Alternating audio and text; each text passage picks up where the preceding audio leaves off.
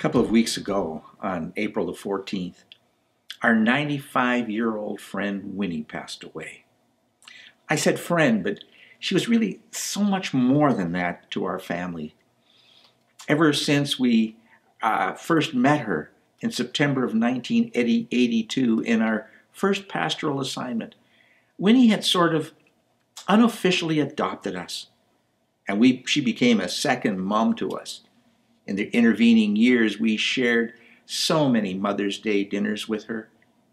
Now, Winnie had decided at a very young age to follow Jesus and faithfully followed him for over 80 years. That's a long time. There's a cliche, you know it, you've used it. She's in a better place. Well, that would certainly be an apt comment to make about Winnie. Even though it's true, well, in fact, that we could say that Winnie is in fact the best place. Those words can tend to minimize another truth. Here it is. I miss Winnie.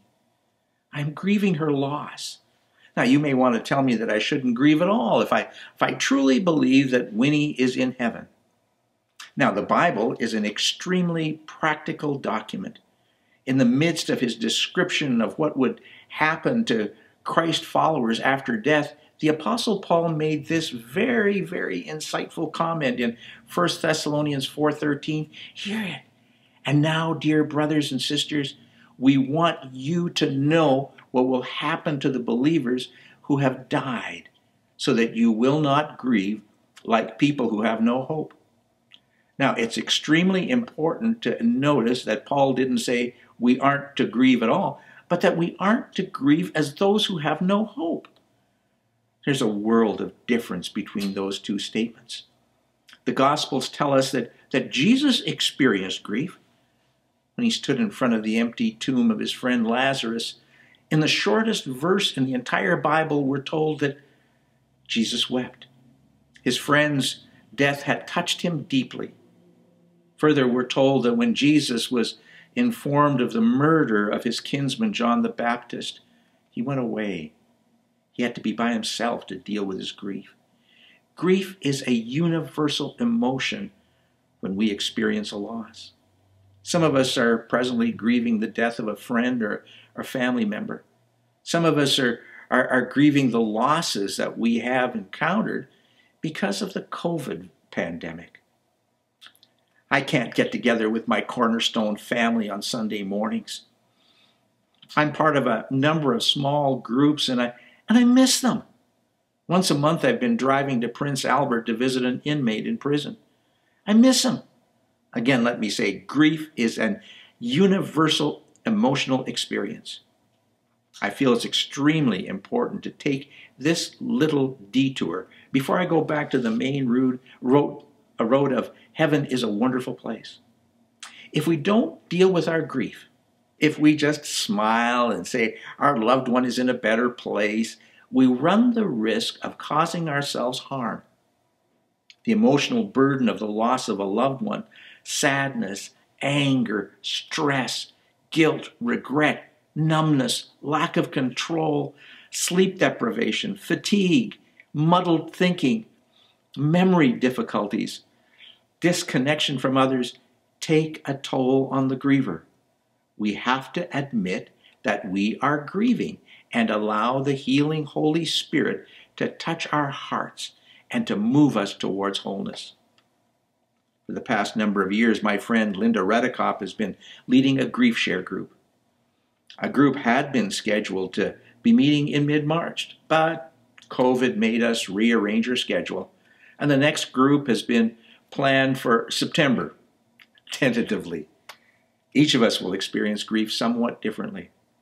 But saying that, I want to suggest that there are some signposts on the road marked grief, some things that most people will go through.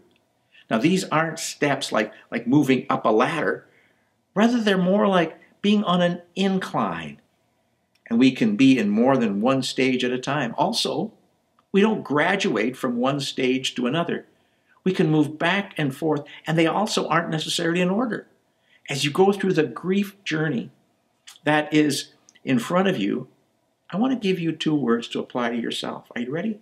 The first one is patience. Be patient with yourself. Allow yourself the time you need. You are different than everyone who has ever inhabited this planet, and your grief process will also be individual and different. The second word is connected. It's kindness. Be kind to yourself. Watch your self-talk. And don't tell me you don't talk to yourself. We all do.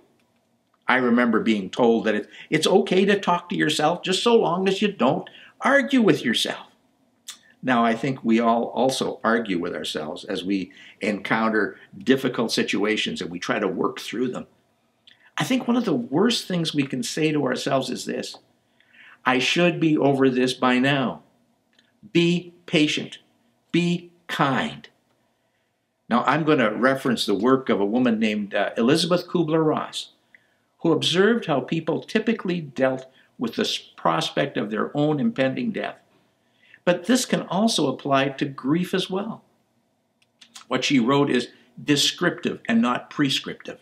By that I mean she wrote about what she had observed, not what each one of us have to do. Here's the first step that she identified: denial. How can you deny death? You can intellectually know that your loved one is dead, but you can try desperately to live as though your loved one, well, has just stepped out for a moment. But we'll be back shortly. Some people keep the loved one's clothes in the closet, set a place for them at the table for every meal.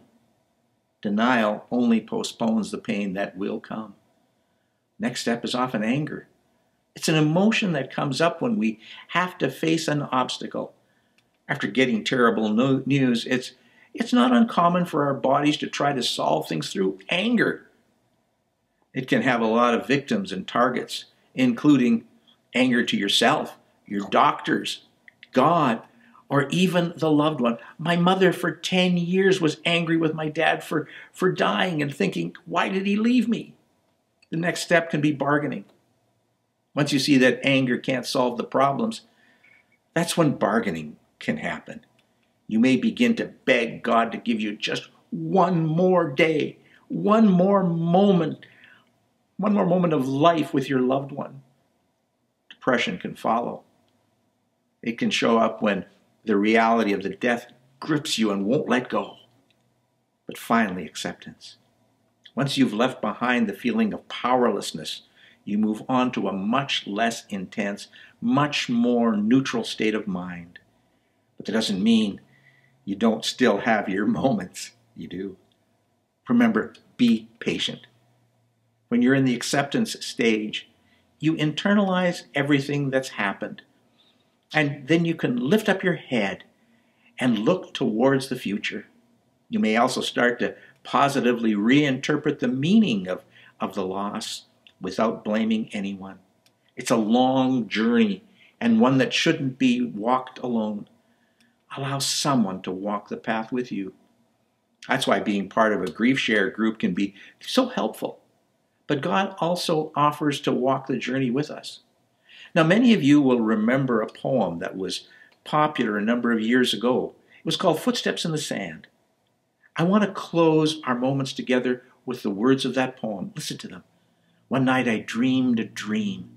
As I was walking along the beach with my Lord, across the dark sky flashed scenes from my life. For each scene I noticed 2 sets of footprints in the sand.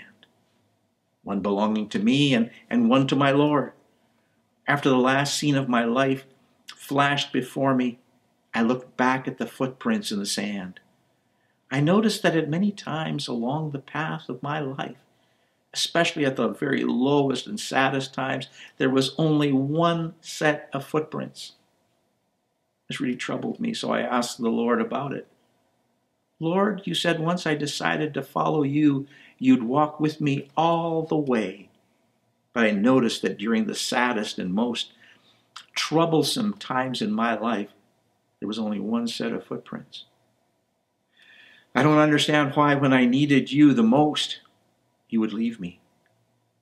He whispered, my precious child, I love you and will never leave you. Never, ever during your trials and testings. When you saw only 1 set of footprints, it was then that I carried you.